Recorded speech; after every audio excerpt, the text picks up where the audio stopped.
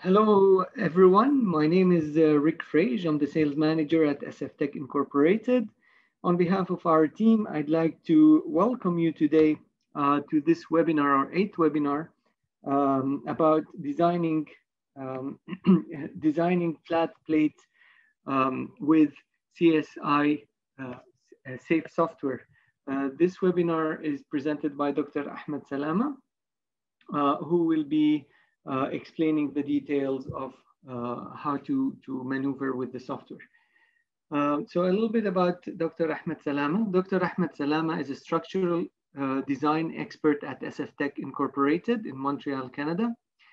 He has served as a bridge engineer at the Egyptian Ministry of Water Resources and Irrigation, where he supervised different construction phases of several different bridges.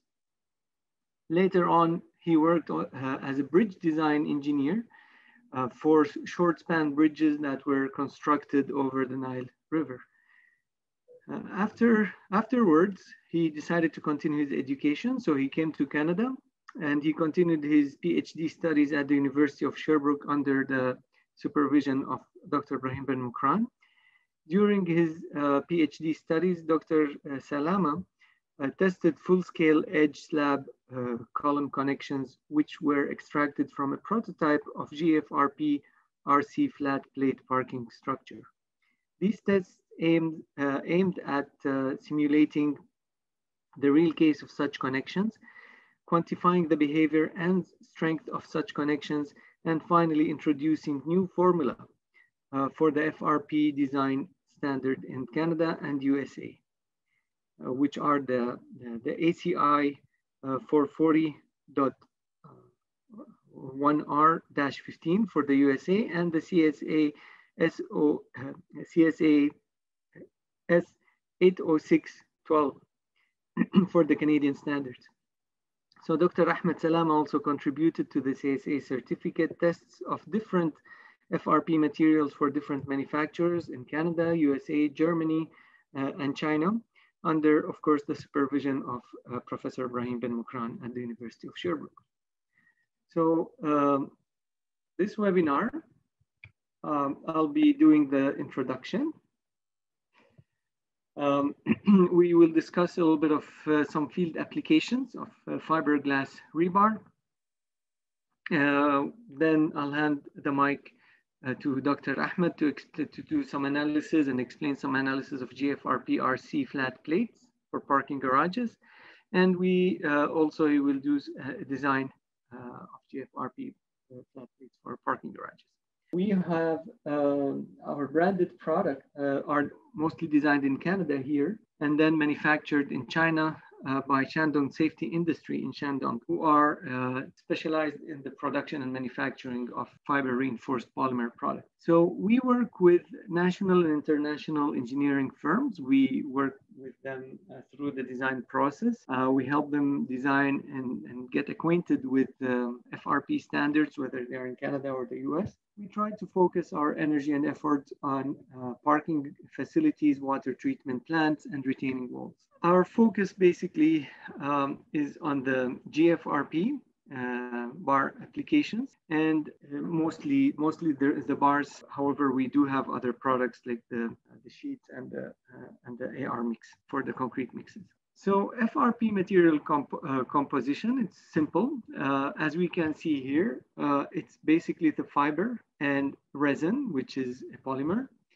And also we have an interface between them, and they are connected together and put together through a process of pultrusion. So what you are seeing here is a microscopic view of an FRP bar. So the different types of FRP and how they compare to steel. As most of you know already, we have different types of FRP. We have more than what's listed here. We have glass, aramid, carbon, basalt. However, those are the three main or more popular fibers. And if you compare them to steel, you will notice two things: that glass being the least strong between the three, the aramid and carbon, is already 2 or 3 times has better resistance to stress than steel. So it has 3 times the tensile properties of steel. And also the second thing you will notice is that they are linear up to failure, while steel yields, it has ductility. So our products, we are capable of producing different types of FRP products. We produce FRP bars, spirals, connectors, bent bars, and whatever shapes you will need. The most popular, of course, of these products is definitely the bars. However, the most popular fiber is the glass out of the 3 listed before.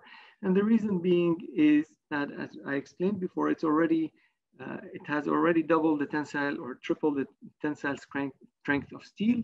However, it's the cheapest in terms of cost, in terms of budget, compared to carbon and aramid. So that's why GFRP glass fiber polymers are the most popular in the market today. Some of the advantages of SFT bars or GFRP bars instead of steel or over steel. Basically, it has a longer service life because of its corrosion resistance.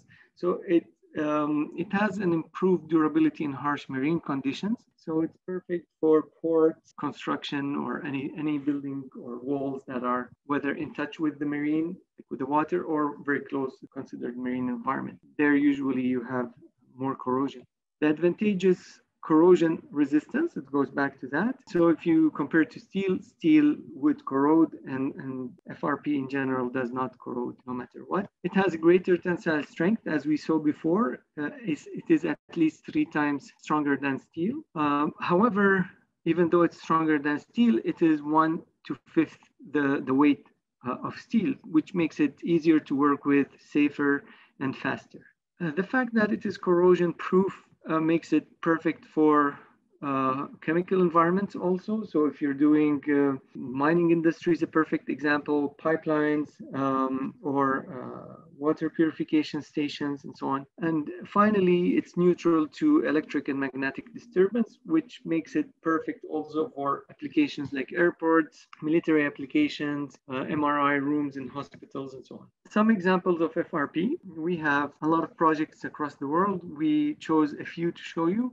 One of the projects is here in Canada, which is the first waffle slab designed with FRP bars, with SFT bars. So that was built in Nova Scotia, in Halifax, Nova Scotia last year.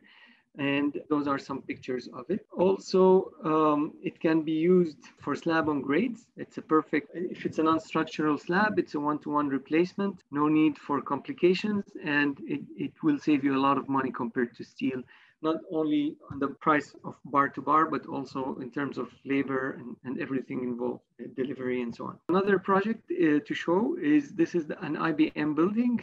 So they did cast on site walls, and they used our our FRP bars. This project was built in China. And to the right is a retaining wall built for the city of Montreal. They designed a retaining wall to dump some snow in winter for the de-icing operations and so on. So they created this retaining wall. And what's better than FRP to resist all these de-icing harsh chemicals that are added on the street? So that's why they used our SFT bars. So that's it. That's my role. I'll hand the mic to Dr. Ahmed to explain a little bit more about how to design flat plates with the CSI SAFE software. Sir Ahmed, mic is yours. Thank you so much, Rick, for this great introduction. And hello again to everyone here in our webinar. In the next slides, I'm going to talk about a numerical example for a flooring slabs of 2-story parking garage. And this flooring slab of 2-story parking garage is located here in Quebec, Canada. As we see here, this is the dimensions we receive, from the guy who designed the slab with steel bars. And they asked to design this slab with FRP in order to see the difference in the cost and other stuff. So we received the dimensions of the slab thickness of 250 millimeter. And here the loads are very, very high. So the designer decided to put a drop panel around the column, as we see here. The thickness of the drop panel is 200 millimeter. All columns we have here in this flooring slab is 300 by 600 millimeter. So, and also the wall thickness. In the boundary here of the slab, we have walls, and you can see the walls here with the blue color. So all the boundary here, we have here wall on this boundary. The thickness of this wall is 250 millimeter also. So what I'm going to do is to create the DXF file as known by all engineers who are using the CSI SAFE software. Here it should be CSI SAFE. So the first thing I created the model on CSI SAFE software, and after that I'm going to talk in the next slide about the input data. So here the slab thickness, I put the slab thickness 250 millimeter. The drop panel defined here the slab with drop panel and the columns wall thickness. So let us see how I did that. Actually, we received some data. We have given data for this slab. So the concrete strength for the slabs equal 35 MPa. Based on the concrete strength, I'm going to calculate the concrete properties, like the elastic modulus of concrete EC. EC, according to the Canadian standard A23.3 equals 4,500 by the square root of FC dash. So EC equals 26,622 MPa, and the FCR equals 0.6 by the square root of FC dash also. So F crack here equals 3.55 MPa.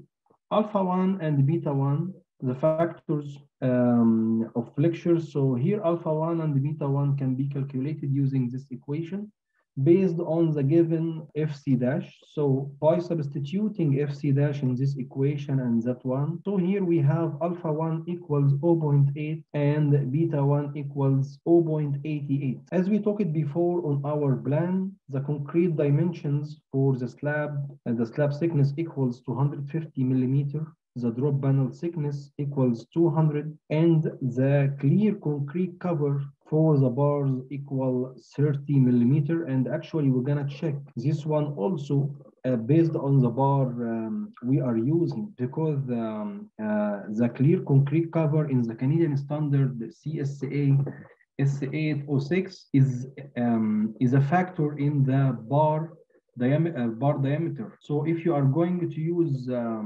bar diameter of 10 millimeter, bar diameter of 15, 20, so the concrete cover will be gonna change from a value to another value. And also the designer give us, the service and ultimate loads. And actually, because we are here designing this building in Canada, so the loads were specified according to the National Building Code of Canada, NBCC, to the year 2015. The dead load here equals 5.15, live loads equals 12, and you can get this value from the National Building Code according to the type of the structure. So if the type of the structure is like residential building, this value will be less. This value is very, very high, because we talking about parking garage and heavy loads. And also here we have snow loads, and also this value was calculated according to the equation in the National Building Code of Canada. So here the snow load equals 3.44 kilonewton per meter square, and the rain load equals 0.4 kilonewton per meter square. So as known, we have a lot of loading cases, but we are going to select the factored load case, factored load combination, and the service load combination that will govern our design. So here W factored equals 1.25 times W dead load, which is 5.15, plus 1.5 by W live load, which is 12 kilonewton per meter square. And here we are going to add a part for the snow load. So the snow load here is 3.44, and no factors here will be used for the snow loads, so it will be 1. So finally, the WF equals 27.9 kilonewton per meter square, while here the WS, which is W service load, will be equal W dead load, W live load, and a part of snow load. So WS equals 17.12 kilonewton per meter square. At this point, we are going to assume some data in order to go in our design. So for the reinforcements that we are going to use in our slab, actually as a preliminary suggestion, I suppose to use GFRP SFT bar number 7, number 6, and number 5. And between the brackets here, you are going to see the bar diameter for each one. Here is the bar diameter of number 7 is 22 millimeter, number 6 20 millimeter, and number 5 is 16 millimeter. Also here you can see the area, the cross-sectional area, you know, for number 7, number 6, number 5. And actually this area is taken from the Canadian standard CSA-A23.3-14 for the specification of FRB bars. And actually in our factory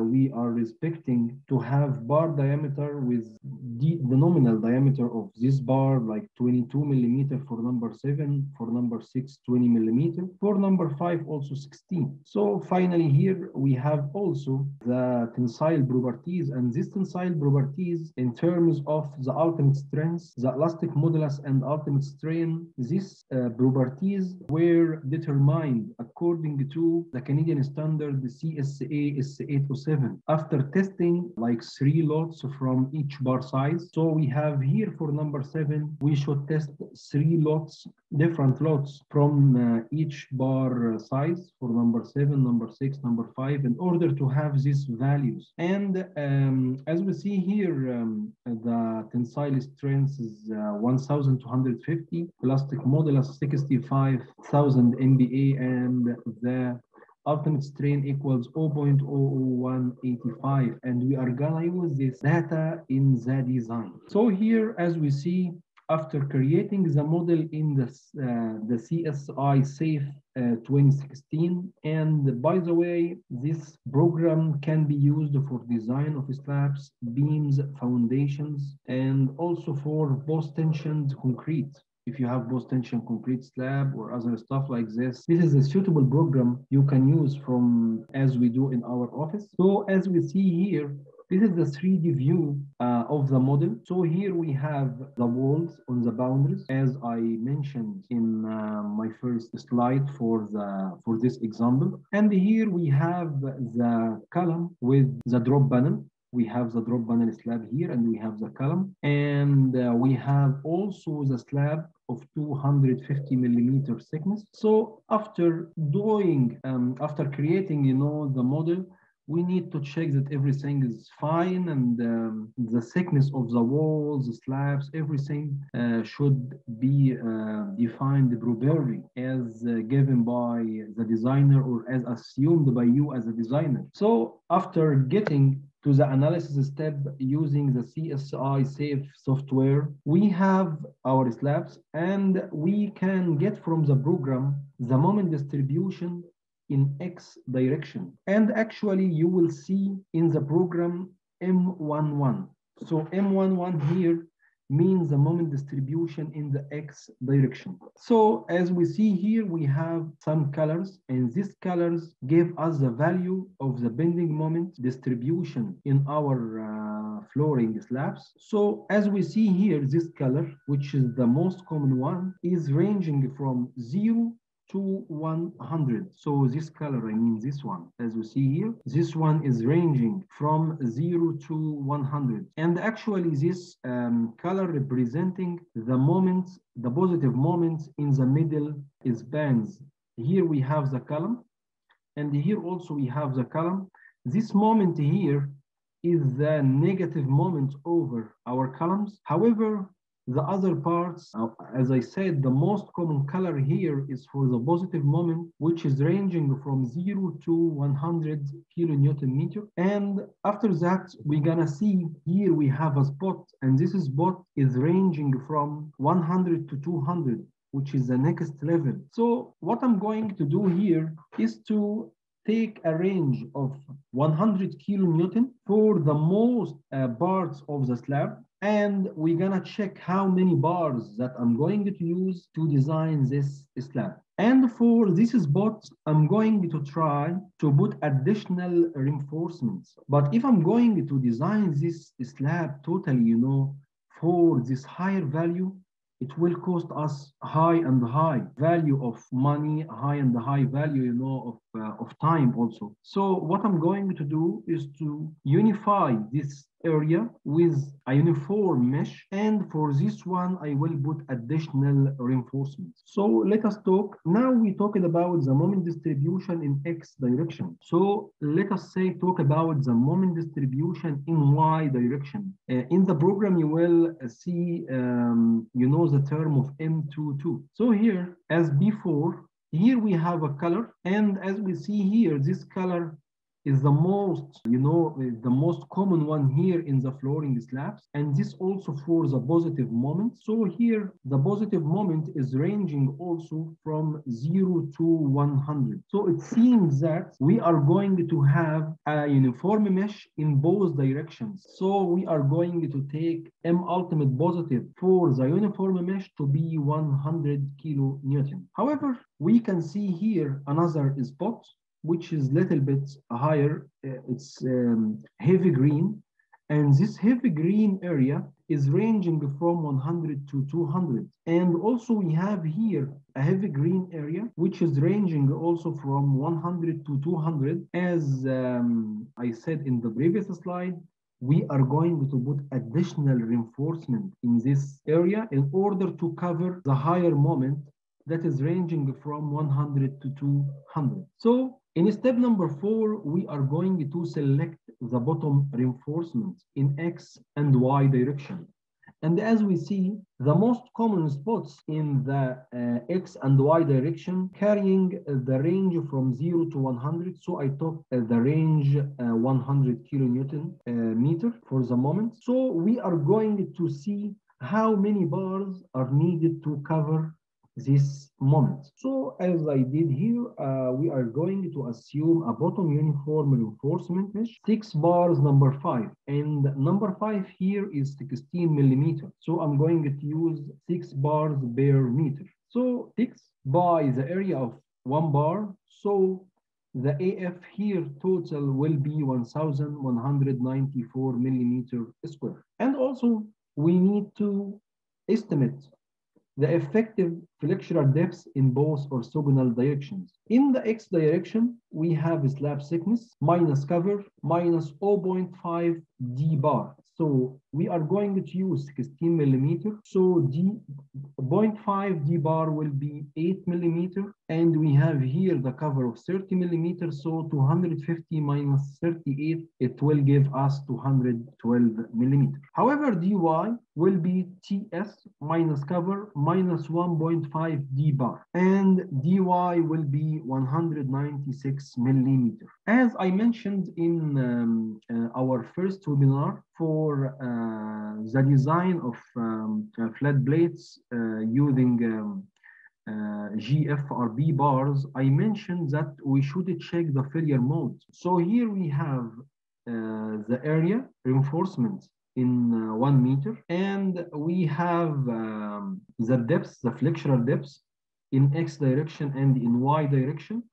So we are going to use this data in order to calculate the flexural reinforcement ratio in X and also the flexural reinforcement in Y. The flexural reinforcement ratio here in X equals 0.0056 and in Y 0.0061. And in order to check the failure modes, we need to calculate the balanced flexural reinforcement ratio. And actually the balanced flexural reinforcement ratio according to the Canadian code CSA-S806, can be calculated using this equation. In this equation, we have all data known. We have alpha 1, we calculated before, and beta 1, phi C, and phi FRB. And here we have FC dash and FF ultimates, epsilon concrete ultimate, and ultimate tensile strength. So finally, the flexural reinforcement ratio balanced 1 will be 0.0027.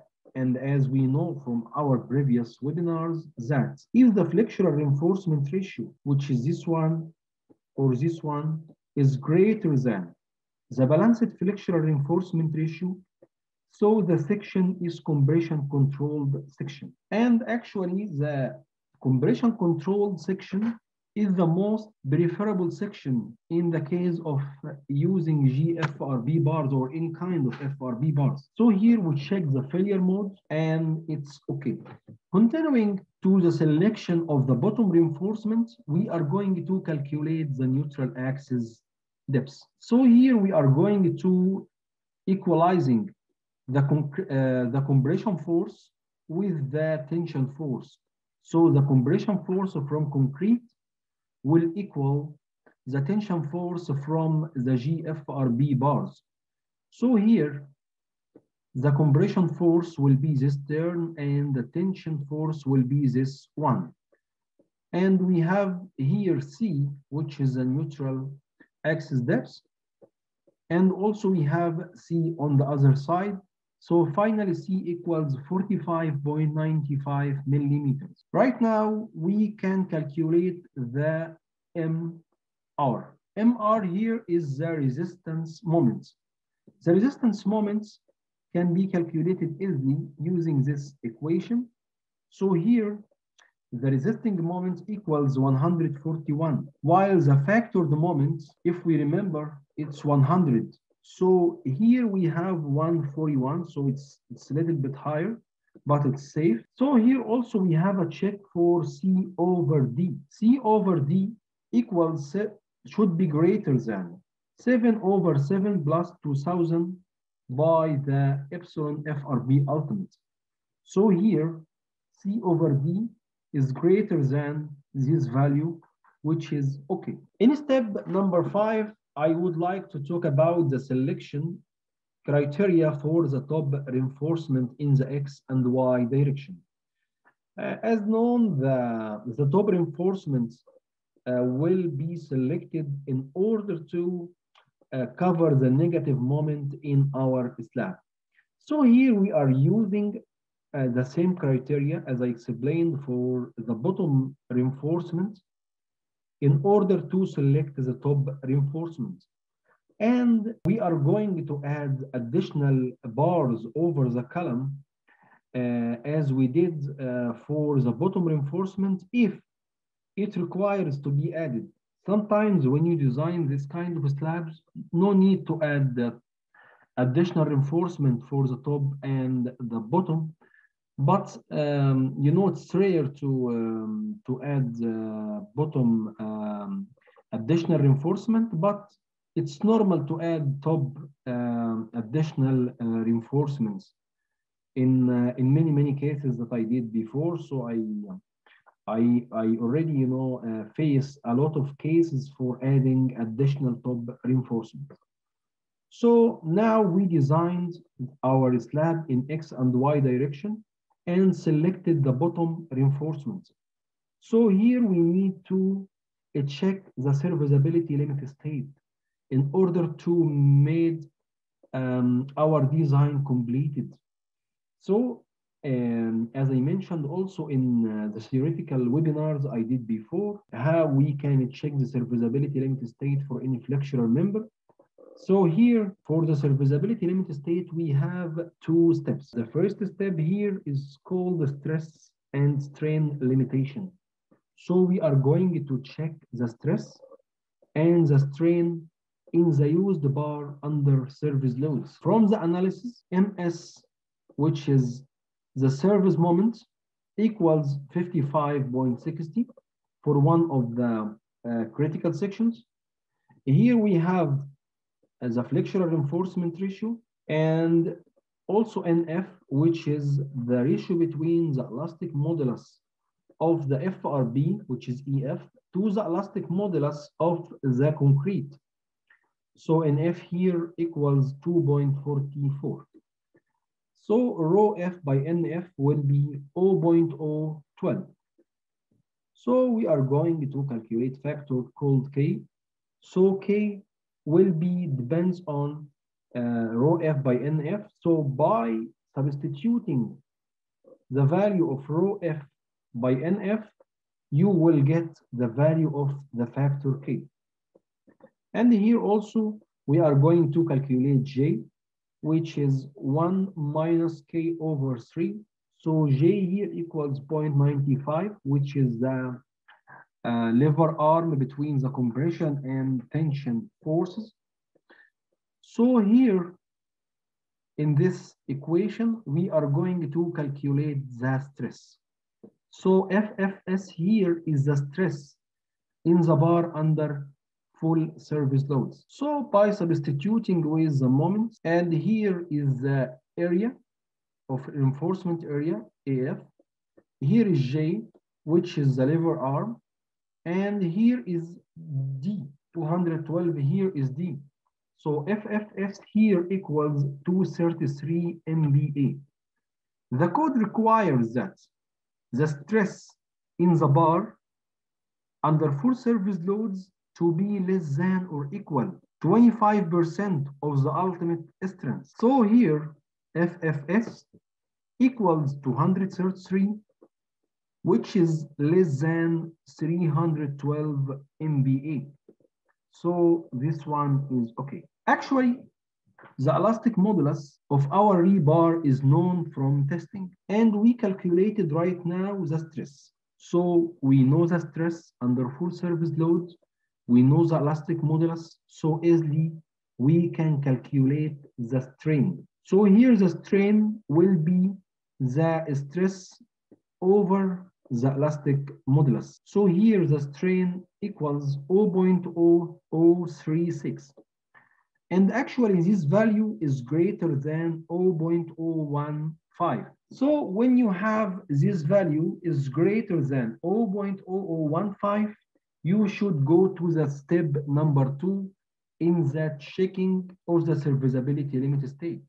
However, if you are designing a concrete structure with FRB bars and your ultimate strain under full service load is less than this value, so no need to go to the next step. However, when you have the strain in your bar under full service load greater than 0.0015, so it is the time to check a factor called Z. So Z is the crack width parameter. The crack width parameter Z can be calculated using this equation. And we have two limitations of Z.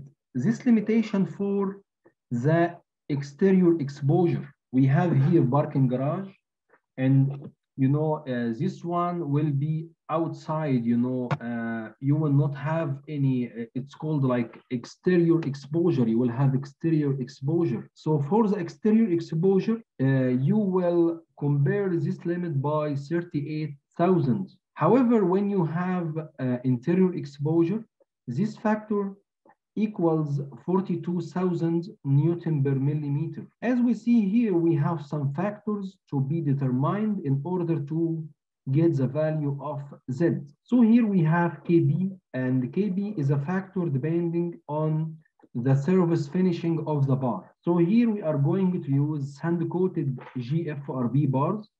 So the factor KB will be 0.8. So here ES, and here is EF. So ES is the elastic modulus of the steel, and EF is the elastic modulus of FRB. So here is 200 over 65. FFS, which is the stress under full service loads. So the stress from the previous calculations equal to 133. DC is a factor which equals the TS minus D. So the slab thickness minus the effective flexural depth. So DC equals 38. According to the code limitations, DC should be less than or equal 50. So if you are going to calculate DC and found that DC is greater than 50, so forget about the calculated value and use 50. So here DC equals 38, so we are going to take it 38. And also here for the factor A. The factor A here equals 2 by B by DC over the number of bars. So here this one should be 38, not 40. This one should be, I'm sorry for this mistake. This one should be 38. So this one, the factor A, which is the last factor we are going to calculate in this equation. The factor A equals 2 by B. B is the width of the strip. So we took a strip of 1 meter width. DC calculated from this equation, and we assumed using 6 bars number 5. So number of 6 in 1 meter is, in our strip, is 6. So here A equals 12,667 millimeter. So by substituting using the above, the previously explained and the calculated terms here, the value of Z equals 46,511. And actually this value is greater than 38,000 Newton over millimeter. So this one is unsafe. And also this one should be greater than. So this one is unsafe. So we need to make it safe in order to have a safe design. Without serviceability limit state, it checks, your design is nothing. So I decided here to increase the number of bars to 7 bars. Again, we are going to calculate the stress. The stress here equals 198, and this value is less than 0.25 by the ultimate strength of the bar, ultimate tensile strength. So this one is okay. And the factor A in the Z equation here is changed to be 10,857 millimeter square. So again, by substituting with the new values of FFS and A, the value of Z factor equals 36,283. And actually this value is less than 38,000. So our design right now is safe. So thank you so much for continuing with me until reaching the end of the presentation. And actually, I would like to thank Rick and other colleagues whom contributed to SFTec. And thanks a lot to all of you again.